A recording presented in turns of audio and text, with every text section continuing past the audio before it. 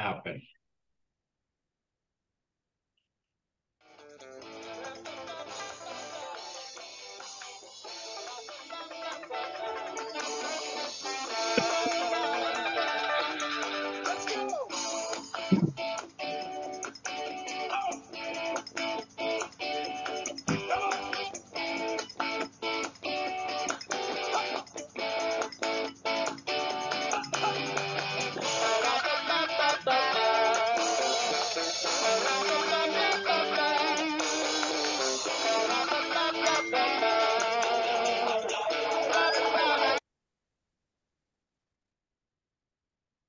I think I did that. That wasn't me. Well, I realized what happened was that the Zoom screen there was blocking the buttons. So I had to try to move it, and then I unfortunately took that as a, hey, you're trying to like stop the show, which is not our intention here. Welcome, everybody. This is another edition of Think with a Drink, the weekly webinar series brought to you by the Aries Foundation for Financial Education. And this week's a fun show for us. We're doing cannabis investing. Let's call it for beginners, because for most everybody out there, we haven't been thinking about or maybe looking at or doing a lot of investing in it. Maybe we're spending on it, but we're not thinking about investing on it is basically what's going on there, right, Craig, in terms of that? Absolutely, right. Yeah. Before we get into that, let's the Aries Foundation for Financial Education, we are a nonprofit. You can visit us on the web. It's ariesfoundation.org. Aries is dedicated to the mission of trying to help everyone have a better relationship with their money, because whether you realize it or not, you are in a relationship with your money. And just like every other personal relationship that you might have, there are times where we get tied up and caught up in behaviors and triggers and things that cause us to act more emotional than we should when dealing with that other person, or in this case, our money and our finances. All Craig, myself, the rest of the Aries team tries to do is help everyone take a little step back and realize some of those triggers and some of those behaviors so that you can work your way through that, so that you can feel in control instead of having your money controlling you. All right. So this is a fun one. We call this Think with a Drink. The reason we do that is because we like to be more casual, more relaxed. Money matters. Finances tends to be sometimes a little daunting, a little overwhelming, a little intimidating for folks, Greg, right? Sometimes. Well, absolutely. So at the end of the day, kind of the last thing you want to deal with. Right. And so, and the idea here with Think with a Drink is trying to make it just that more casual. And we can't think of a better way to do that than if we have something cold to sip on. And this is a fun one for us and for me tonight. So this is sort of a special. We are drinking this evening Jack's Abbeys, and we'll talk about Jack's Abbey in a second. They're blood orange wheat. But here's the thing for me, and all the times I have been to their brewery and all of the beers that I have drank from Jack's Abbey, I have never had the blood orange wheat. Now, I know this is one of your favorites. I have had it many times. Not only is it my favorite, it's my wife's favorite as well. See, there you go. So, I am interested and excited to try this.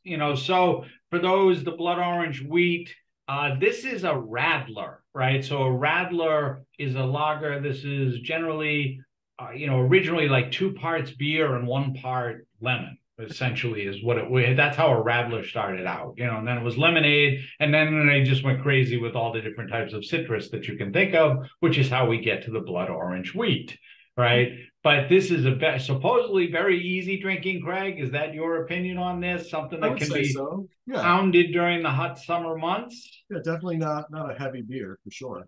Not a heavy beer. So food pairings usually with something like this, because of the citrus, vegetarian dishes, salads, sushi, cheeses, specifically like feta or goat cheese, stuff that's sweet and fruity. citrus flavored type of things, including desserts, Craig. So any, like lemon or meringue or those type of things certainly would go well with this. So I'm gonna try this. We both have a blood orange weed in hand. I know that because I made sure you had one. There it is. Yep. A nice pour. Okay, you definitely get the blast of citrus with that. Oh, there's an immediate tang of orange on the palate the minute it hits your mouth there. Right, but once again, a nice light beer for the summer. Yes. Yeah, I mean, I know for Jack's Abbey, this has become like a major state. They originally just brewed this as like one of their one-off things, and it's become a staple now in the brewery. Like they can't get rid of it at this point. But speaking of Jack's Abbey, so those who have never been, we just want to shout out a little congratulations to Jack's Abbey. Jack's Abbey made the top 50 U.S. craft brewers. It's the 2022 list. They hit the top 50, which is an awesome thing. If you've never been to the brewery, it's 100 Clinton Street in Framingham, Mass. They've got a brew garden. They've got the beer hall. It's a great place to go. Awesome beers. And a lot of times, Craig, there are beers on tap that you can't get anywhere but at the beer hall. Yeah, I mean, they do distribution, but not everything. Not everything. So it's kind of cool to go check out what's on tap there. The other picture there, that's our boy Nick. He's a friend from Jack's Abbey. Craig and I did an event where we had a bunch of people. Jack's Abbey was kind enough to have Nick come and do a tasting for the crowd that was there, talk a little bit about the beers that he was pouring for them, give everybody a sample and a taste. So it was great. Again, big shout out to Nick. He was terrific, and we had a lot of fun with that. But you get a chance, get to Jack's Abbey. Again, top 50 U.S. brewer right in Framingham, Mass. Looks like if you like brew, New England's the place to be. A real concentration of dots there. There are eight of the breweries on the top 50 lists are actually in New England. So we're going to have to focus on all of those. Then we can start hitting the other ones. There you go. Road trip.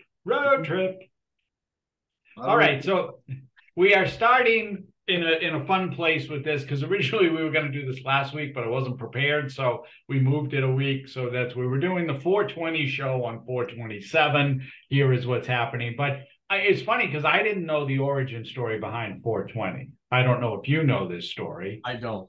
No. So I mean, it could have been me. I didn't realize this when doing it, but supposedly it couldn't have been me. I wasn't that old, but I meant people getting stoned in the 70s. This is how this came about. This was 1971. This story. Really? Yeah, the story goes back to, it's called San Rafael High School in San Rafael, California, that this group of kids would meet at 420. And they were supposedly the story, right? There's like Goonies, like there's a little bit of Goonies in this. They're like, the story is that they would meet and go look for this abandoned pot farm that was on federal land, and they had a map to go find this, but basically, between getting stoned and then trying to get wherever they were going to go look, things didn't really work out, right, in terms of dealing with that. But that's the story, is that they would meet. The code was meet at 420. We're going to get high, and then we're going to go try to find this hidden pot farm. That's how this came about. But it's 1971. I mean, if you can believe that. I'm like, I didn't realize it was that long ago, like that it's been kicking around forever. Wow. People doing pot for a long time. Oh, yeah. People are getting stoned forever. That's true. But I just didn't realize the whole 420 thing had been going on. So. All right. So let's get into this investing in cannabis, right? So one of the things is, when we say cannabis, we're talking the global scale, and we'll talk about that in a second, about the breaking it down into different sectors. But when you look at it from just industry perspective, right, they're talking about, and you can just see the scale, because this is starting in 2022. That's 30 billion, by the way. That's a B there in terms of sales, right? That number is going up to, projected in 2028 to 56 billion. Wow. They're talking about in the next 4 years, like 147% increase in this is US. I'm talking global sales. This is US alone, right? It might be one of the fastest growing industries on the planet at this point. And growing is, that's definitely the pun intended there with that in terms of so everybody just wants to have fun, is what you're saying. Yeah, well, again, there's a lot that goes into this because you've got all the different aspects of it. It's not just, hey, let's go out and get stoned. There are other factors here, and we're going to break that down as we talk about the industry. But just know, I mean, there's a reason that we're sort of bringing this up. It's not like just, hey, it's 420. We wanted an excuse there. So we're drinking Jack Savvy, and the reason for that, again, going back to Jack Savvy, is the only thing we had that it's a wheat, which is sort of like the weed. It sort of grows. So we were sort of tying it in that way. And, we didn't have any, I did at one time show, because somebody asked me, I did at one point have beer laced with THC in one of the shows. Yeah. I mean, it wasn't very good. It had a great smell, but it tasted, it had a very grassy taste to it. It was, but the smell was awesome. Like you open a can and it's like, you get that aroma and that smell. I'm like, that's great. Then you taste it and you're like, well, okay, they failed there. I mean, great smell, but it's a terrible taste. So didn't translate out, right? No, it didn't work in terms of dealing with it. Okay, so sometimes weed, it doesn't mean dope. That with the George Carlin routine with sometimes shit doesn't mean shit. Just watching him the other night, actually.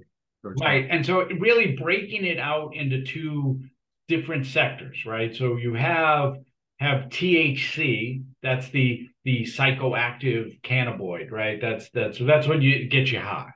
Yep. And then you have CBD, which is the extract, but does not have any of the psycho effect. There's no psychoactive drug component to CBD. Right.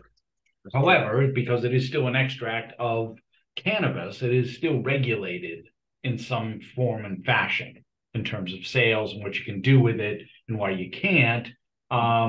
It's funny. There's this thing with CBD that there's touts all over. Like if you go online and just look at all the stuff that CBD is supposed to be able to help you with, right.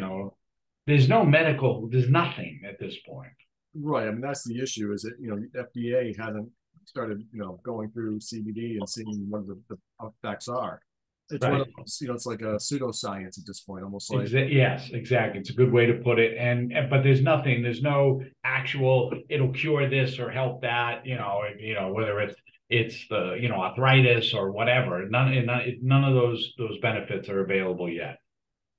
Well, I mean, they're not approved for those uses. They're not, like I said. No, there's just there's nothing that says scientifically that works. Right. There's no research that comes back and tells you that to support that. Correct. Right. There's nothing supporting it. Something that's highly regulated and illegal. Yeah. But maybe you'll see some of that change. Yeah, that's possible, right? So that's the idea there in terms of going through it. And so the pictures there is hemp sort of representing the CBD side and marijuana representing the THC side of the equation. Yep.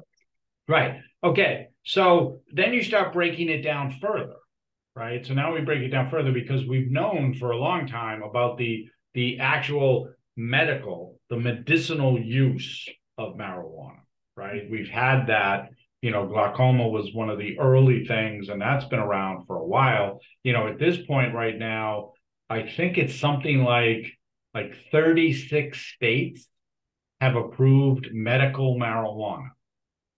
Well, I guess in that respect, plus the District of Columbia, there is some science. Otherwise, they wouldn't have been approved for glaucoma and those types of uses. So correct. No. This is different than this is THC side, not the CBD side. Okay. So you can see, but everything's funky colors. Yes. There's trails and hazing that goes behind everything that you're looking at. Right. So did it work or not work? I don't know. Correct. Then you have the recreational use. Now, this is where you're talking about the fun. This is why it's been exploding. This is where everybody really wants to get in on it, because now it's, it's no longer my corner dealer or whatever. I don't know where you would get pot nowadays. God bless, besides the high school student, like I wouldn't know where you would even find it. But recreational use, right? So 18 states currently, plus the District of Columbia, Wow. are approved. Yeah, no. So it's more and more are coming. I mean, this is something where, and we'll talk about this in a little bit when we get into the risks of this.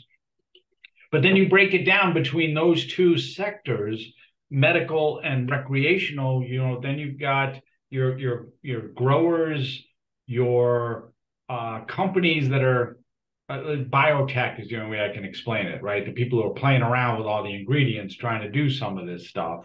Okay. And then you've got ancillary companies, people who are, like the heat lamp people and things like that, that are involved. They don't necessarily grow or sell or are involved in any of the retail part of it, but their products are used to support the industry. You got to have those ultraviolet lights, and those plants don't grow, right? Yeah, right. No, you need that. You need water, right? Yeah, all that stuff. All right. So when looking at investing, and whether you're going to invest on the CBD side or whether you're going to invest on the THC side, what are the risks, right? So for us, we're always about the risk. We always want to talk about the risk. What's the risk? We understand the reward, part of it, but you want to know the risk.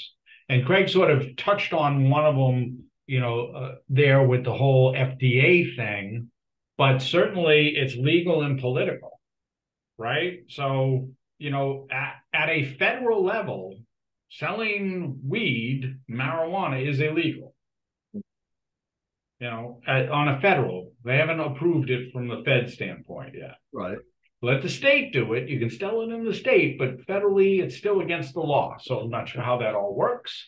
But where that comes in and puts pressure on the industry is banking, because federally, it's not allowed, right? So you've got some of these restrictions that go on there as far as where and what they can do from a banking perspective. And while there has been some movement towards federal oversight, I don't know that that's going to occur anytime soon. I think you need to get more of from a recreational standpoint. Yeah, but I'm sure, though, if you own a business, they're still making you pay federal taxes on your profits, even though they don't approve it, right? Correct.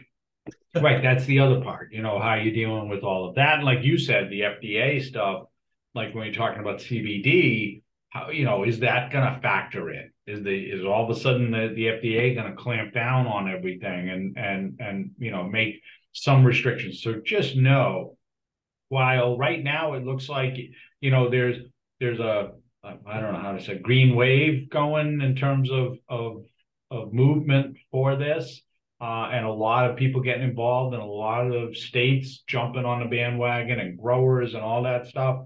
This could turn in a blink. So just be aware that that's part of the risk. Yeah, I think the political part too is not just the fact of whether it's legal or illegal federally or statewide. I think it's also if CBD is used for things that pharmaceutical companies are putting out drugs to treat. Correct. So there's a little bit of an interest there for the pharmaceuticals to keep that from being federally regulated or federally approved as treatments for different things. So now I'm sure they did this purposely, but the beer has a funky color. Yeah, that's why it's called blood orange. Yeah, I don't know. It throws me a little bit with the color there. Just realizing that in the glass. All right, so right on the label. I know, I understand that. It's just the label there, right? And then you've got supply and demand constraints, right? It's agriculture. They're growing stuff. And I understand a lot of this, most of it now takes place inside, so you don't have some of the exposure to say, look, as we talk about blood orange, the orange industry or some other, that are being grown outside as much, but it's still agriculture. You're still planting and having to grow things and harvest them, and you need people to do that, and you need to, be aware of it, and then expanding or pricing becomes a factor. right? Because, if suddenly if you say, look, I'm going to sell this ounce, God bless, I don't even know, what are they selling ounce for today? Okay. I wouldn't even be able to tell you. I don't know. Maybe the research, we'll have to go to go to a store, find out what they say. Go ahead. I would say the other issue I think too is because nothing is really regulated in this marketplace is what's the quality of what you're getting and where it's coming from. How do you know what you're getting is actually a true product or a safe product? Well, that's the whole thing. That's why my understanding is that's what the stores are dealing with. Mm-hmm. But like you said, who knows? God bless, back in the 70s, they used to lace this stuff with all sorts of crazy stuff. If you could give me a bag of oregano, I would know. Yeah, I mean, it's, so just understand, like anything else, the industry is going to have movement, where supply may outweigh demand. And then you've got cutbacks and cost cutting and lowering expectations. So it's, this is just another factor in terms of the risk of dealing with it. Yeah, and I think you also have, something that's going through a novelty phase. It's big because for so long it was illegal and you couldn't do it.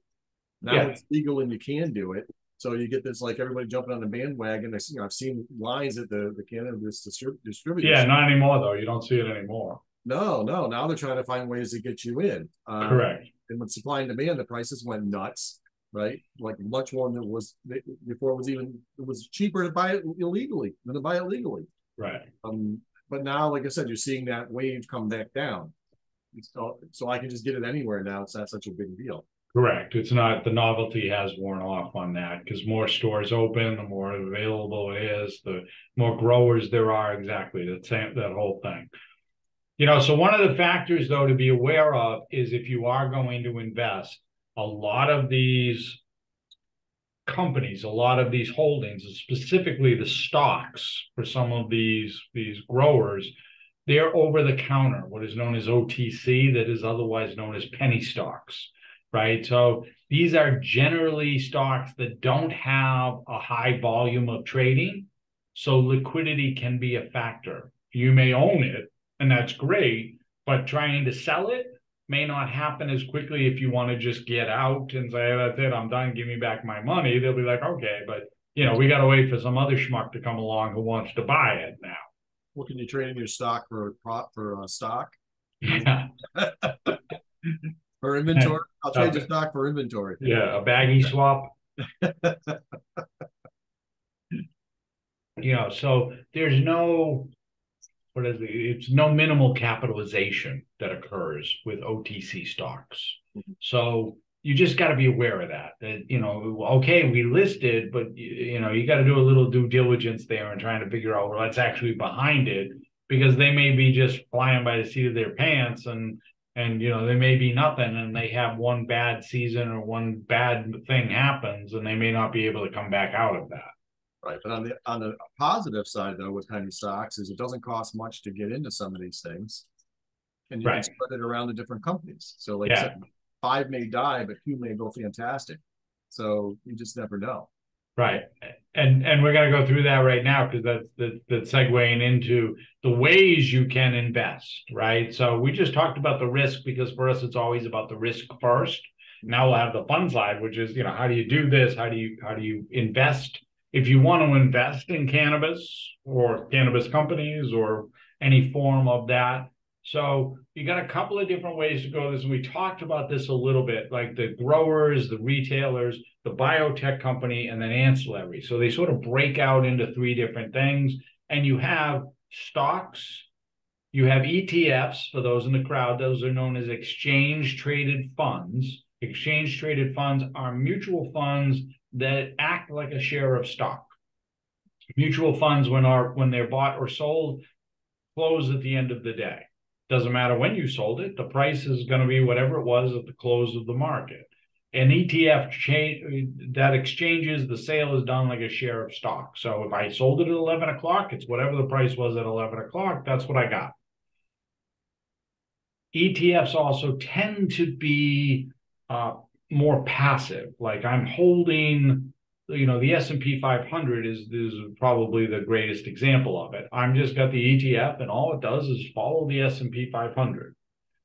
As far as cannabis goes, you do have some that are out there that will, be here's all the top growers right now, or the retailers, or that type of thing. You can find them. One of the companies to look at, like if you're, looking to do a little research, which is something Craig and I always recommend in terms of doing, a company called Curaleaf. Their symbol CURLF. So Curaleaf, again, this is probably one of the larger of the over-the-counter stocks for cannabis. A biotech company, Jazz Pharmaceuticals. Jazz Pharmaceuticals, they work in the cannabinoid, universe, like Craig said, trying to come up with some of those uses where they can fuse it in and have drugs that are going to be effective for whatever they're trying to cure. Their symbol, they're not an OTC. They're actually sold on NASDAQ, and that's JAZZ. Again, you want to just check them out. And then, of course, you have your ancillary. Those are companies like we talked about that are participating only by the fact that they supply or are a supplier to the industry.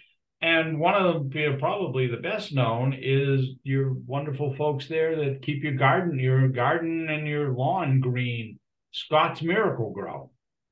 Oh. So Scott's Miracle-Gro, they're on the New York Stock Exchange. That's SMG, but Scott's Miracle-Gro, I think it's called Hawthorne. They have a division that is dedicated entirely to providing the stuff to help weed grow. Wow. Who knew? It's groovy, man. Yeah.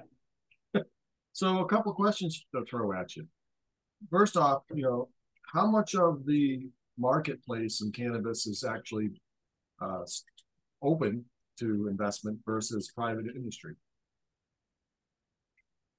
Like, are there a lot of companies you can invest in? Or yeah. No. There's a lot of individual stocks that are available and ETFs that are available that you can find. I mean, I gave you the top, but there's probably, and Curaleaf probably has a capitalization of a couple of $1 billion. I mean, they're big. Wow. They're a big company.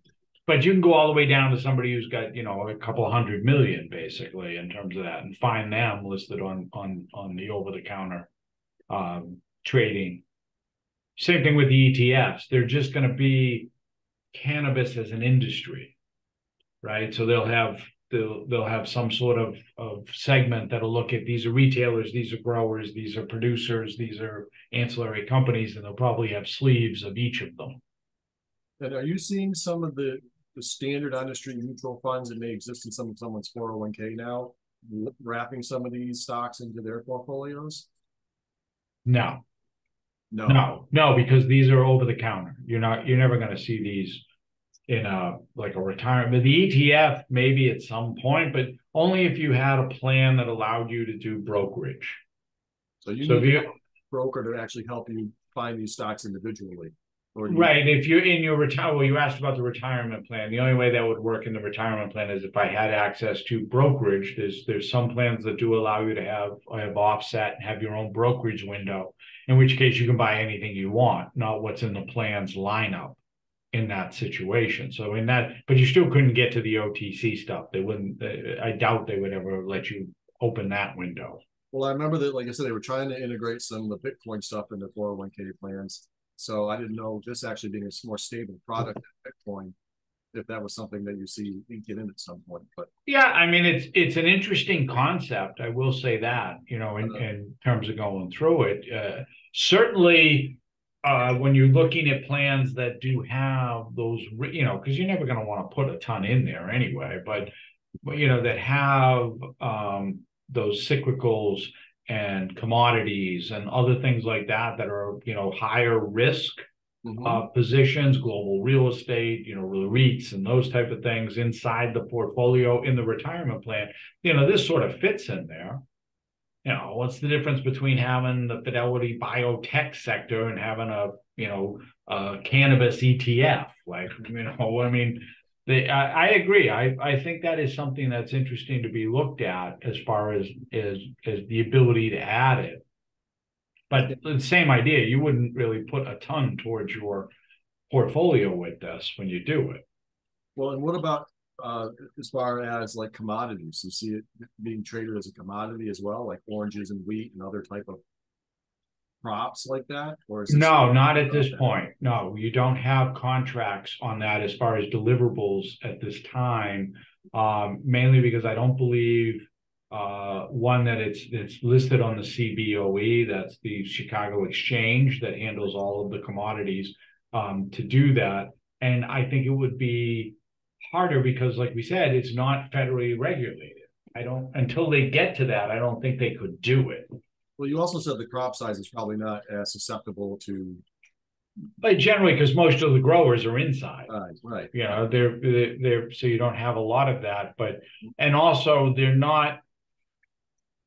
You know, I wouldn't know how to answer that because I don't know that the farmers. You know, a lot of times you've got individual farmers who are selling. They're selling contracts based on what next year's harvest is going to be and where that's going to go. I don't know that the industry is to that point where they're set up to start doing that. Right. But lots of possibilities in the future for this particular. Oh yeah, I mean, you certainly if you get to national legislation, right? If it's federally recognized and every state in the union suddenly has legalized recreational marijuana, well, you're going to need to have those. Then you're in that situation. Now it's like, okay, wait, I got to be planning 2 years out here. My pot shop needs I got to have that weed. I got to buy it now. Right now, I got to decide if I'm planting corn or planting wheat. All right, but that's part of it, right? That's the conversation. Almost all of the farms that were tobacco are now weed. Oh, okay. Yeah, the tobacco farms, a lot of them are no longer, they don't produce tobacco, and not all of them. Like certainly Tobacco Road is still Tobacco Road, but I mean in just other parts, what you're seeing is a curtailing of the planting of tobacco and more churning over some of those plots and land for weed production. Interesting. Yeah. Wow. Cool. Thanks, man. Yeah. All right. So now this is a fun one. I did this. This was me. I did that. I was having fun with it in terms of You got Charlotte's Web. I thought you put Cheech and Chong in here for somehow or another. Somehow or another. But so smoking van or something going on. But there's a reason for it with Charlotte's Web. Charlotte's Web is actually a holding company. It is probably the largest CBD stock holding, CBD manufacturer in the universe, Charlotte's Web. Wow. It is all hemp derived, so none of the THC stuff. You can find it CWBHF is Charlotte's Web Holdings. But it's actually a CBD. This is the other side, right? So I'm going away from the medical and the recreational marijuana stuff. This is all CBD, but this is probably the largest one that's out there. You can find others, absolutely, and do your due diligence with anything, but that's why. And then drum roll for Craig. Because he asked for it, he got it. Yes. Cheech Chong up in smoke. God bless. This is the 70s too, dude. So, or the early 80s, maybe. I mean, late 70s, early 80s. They had a few movies, but yeah. Yes, but the original Cheech Chong. God bless. I mean, it goes back a long time. For those, you'll have to Google it for those in the audience who would like, what are these old dudes talking about? Like, that's, Cheech Marin now is like a serious actor. He does these roles now. Oh, he's like a Jeopardy champion too. So obviously it didn't hurt his brain. Yes. So the summary, right? So, when we're talking about risk, which is what Craig and I always talk to everybody about, right? You should never be putting a lot or a huge bulk into anything, whether we're talking about Bitcoin, whether we're talking about marijuana stocks, whether we're talking about the S&P 500, it's always an idea to be thinking I'm diversifying and I'm allocating myself out that, okay. And like we just talked about, like if I wanted to build a portfolio and I want to use some of this, maybe I'm taking 5% or so, max maybe 10, but that's getting a little out there in terms of the risk factor with that. And you want to base it off of some due diligence there. Like I said, I gave you Curaleaf just because they happen to be one of the largest. Their capitalization, they're probably not going to go. If anything, they'll probably start consolidating and chewing up some of those smaller producers that are out there just by the nature of that's what happens. Right. So you don't want to be investing too much into, a fly by night or somebody who, if they get burned on the next project, they're up in smoke. Well, you have a new industry starting, and you're going to have big players that are going to look big, and they may not be big later on. And you may have small players that will fade out, or they may get bigger. And you have no idea when an industry starts, it morphs a lot. I mean, look at any, tech, ask Bill Gates. Right. And we talked about that you could go, if you just wanted to, what is that? Dip the toes, do that. Yep. Maybe it's go with some of those ancillary companies. Like I said, Scott's Miracle-Gro. Come on, I mean, it's Scott's Miracle-Gro. You can certainly go there in terms of all right, I'm participating. Find the companies that make the heat lamps. Those, I'm telling you, those are going to be another factor because they need to be on all the time, those lamps. So you're kind of investing indirectly in that way. Right, because you're not exposing yourself to the absolute risk of I'm buying into the market. Now, if you want to take the risk and buy into the market, go ahead. But just be aware, as we talked about, there are factors and risks that are coming that may not be at the industry's door yet. And that won't come maybe not until we get closer to that federal regulation. And then all of a sudden, all this oversight is going to come into place. And that can, really crimp and hit them with a cost that's not factored into their current operating expenses.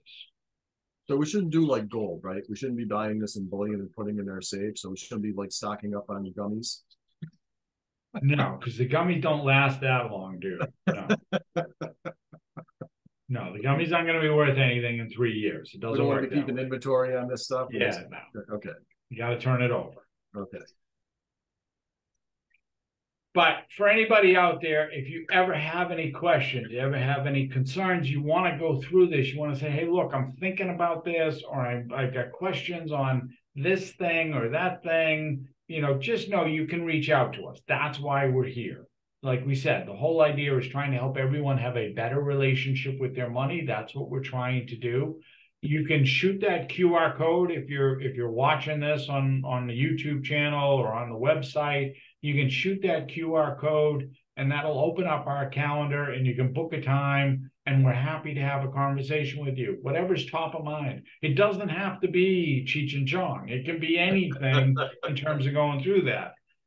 Obviously, we will talk about anything. So yes. So what's on tap? We keep the Think with a Drink theme going. Mm-hmm. Next week, we are going to do, since it is May and it is early May, the adage has always been sell in May and go away. This year, it does not look to be the case.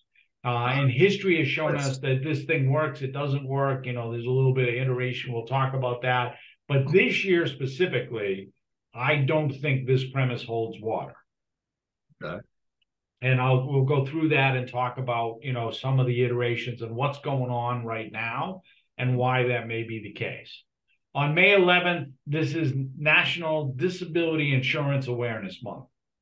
Okay. So we will talk about disability insurance because Craig and I, at our hearts, at our core, are planners. And everybody needs to make sure they have the stuff in place should that situation or thing occur that causes you to miss work, miss income, not be able to do things. And, we think disability gets overlooked a lot. And so it's one of those things. Talk about offense. They don't want to talk about defense. Yeah, everybody wants the, let's talk about the marijuana stocks and Bitcoin. Let's go there in terms of it. So just because it is National Disability Insurance Awareness Month, we will be doing that on the 11th. But if you ever have any questions for us, again, you can visit the website. It's ariesfoundation.org. You can email us, info@ariesfoundation.org. But the easiest and best thing is to just shoot the QR code. It's going to open up our calendar, and we're happy to have a conversation with you. On that, Craig, I am fighting my way through the blood orange weed. It was okay. I will give it that as far as a grade, not something I would choose to be drinking on a regular basis, but I know this is one of yours, so I will say skål. Oh.